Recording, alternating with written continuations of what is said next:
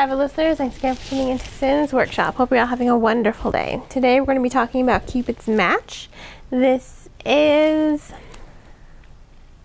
a young adult fantasy romance, a little more like paranormal, supernatural romance that brings Greek mythology into the modern realm. Now, this is not something new. We see Greek mythology retellings, Greek gods reinterpreted in modern media a lot. In fact, this book was reminiscent of that TV show Valentine. It only lasted a season. I personally loved it, but you know, I tend to like a lot of shows that only last a season.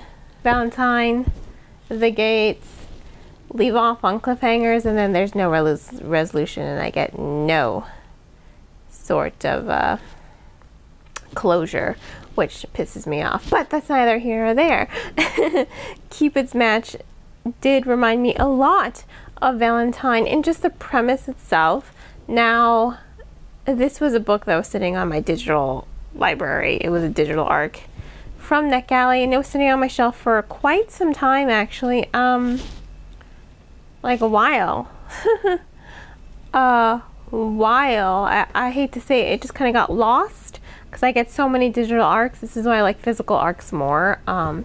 But when I get so many digital arcs, I just kind of need to prioritize some more than the others, and some unfortunately do get a little lost in the throng of things. It happens, you know, I'm only human.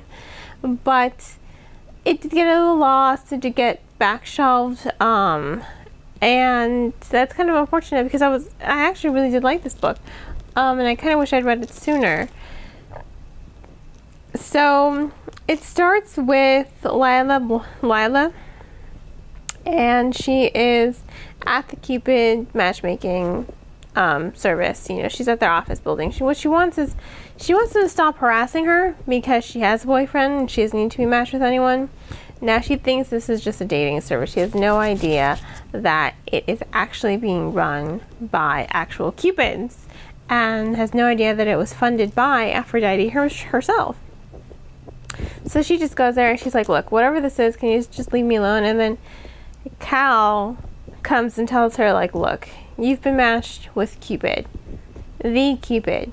We cannot let that happen. And she's just like, why? You know? So the number one rule of the Cupid matchmaking service is Cupids cannot be matched.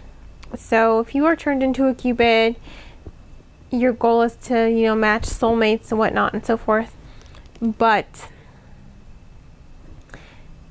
they themselves cannot be matched, or else, you know, they'll feel the wrath of Aphrodite, Venus. I like that.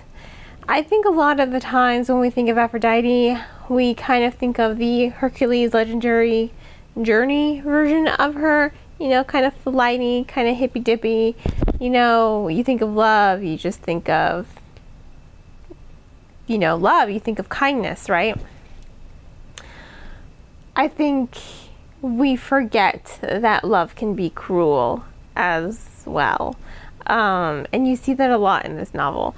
If you look at Greek mythology, Aphrodite is not one of the kindest gods.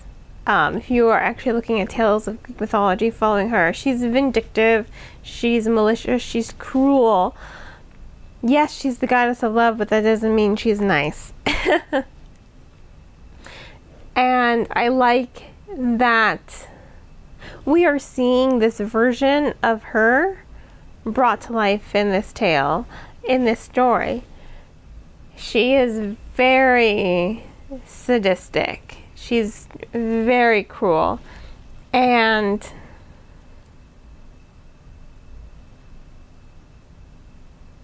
I like that we're seeing this version of her because it's something different, you know. It's something that's more in line with Greek mythology. And I like that it was brought to life here because it does back up that number one rule. You know, no one wants Aphrodite to come back. You know, no one wants her to go back to being the CEO of her company because she is cruel and vindictive. They're all just like, okay, no. we don't want her back. So yeah, do not break this rule, because if you break this rule, she's going to come back. And Cal and the entire Cupid matchmaking service, they want to avoid that. They want to avoid the return of Venus Aphrodite. So she goes back to school, Lila, and all of a sudden Cupid's there. He is enrolled, and it has turned her life completely upside down. Again, I did like this for this reason only.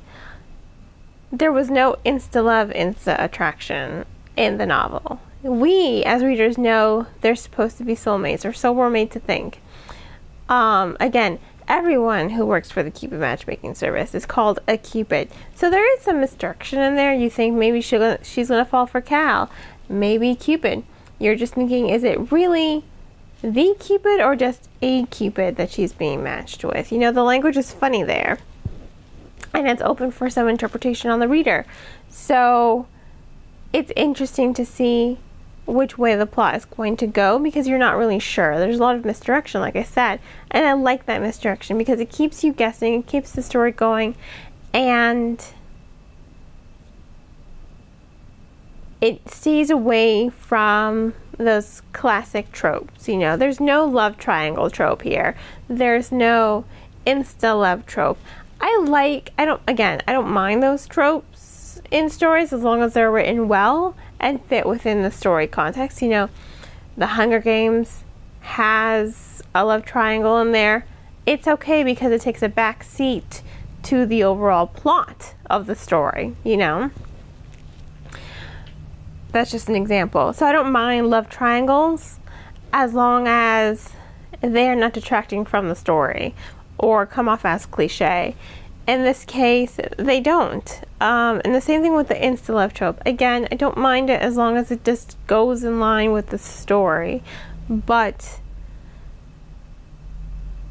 it tends to come off as cliche more often than not. And it tends to detract the reader from the overall plot line. Again, not a deal breaker as long as the story is written well. Here, I like that the author decided to stay away from both of those tropes and cliches. There's a nice development for the romance. There's a lot of animosity because Lila's like, I don't believe in destiny fate. Like, I have a boyfriend, so she's fighting against it because I don't think anyone likes the idea of a predetermined fate, destiny, because it's like, well, then what control do we really have over our own lives? So she's fighting against that. So she really doesn't like Cupid. She's like, because of you, my entire life is getting upended. Like, just leave me alone. And I'm okay with that because it really just adds some depth to Lila as a character. You get to see her relationship with her boyfriend, with her best friend, with her father. You see that she's still recovering from the loss of her mother to cancer. So you're seeing all the intricacies of what she's feeling and how her feelings develop, especially for her supposed soulmate. So I like that between her and Cupid, it's not just insta-love. It is more of animosity. Hey, we're going to be reluctant friends because the Cupid matchmaking service really doesn't want us to get together and have sent assassins to come kill one of us. To actual genuine friends, to romantic, to, you know, the romance aspect. There's a nice build in the story, and it goes in line with the tension, with the rising tension and the pace, which keeps the story going and keeps the momentum up. And I really did enjoy that overall. I think it does offer the reader a nice, entertaining story. Now, I also know that this is the first of a trilogy. I don't know that I'm going to read books 2 and 3 because I think the story did have a nice, solid conclusion.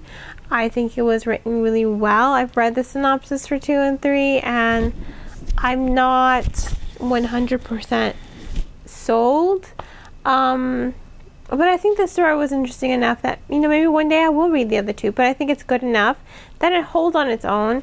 It doesn't need a second book or a third book.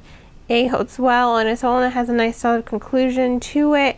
It does leave the door open if the author wants to expand the universe here and expand on the different characters, but it's not necessary. It's not like this book leaves off on a cliffhanger.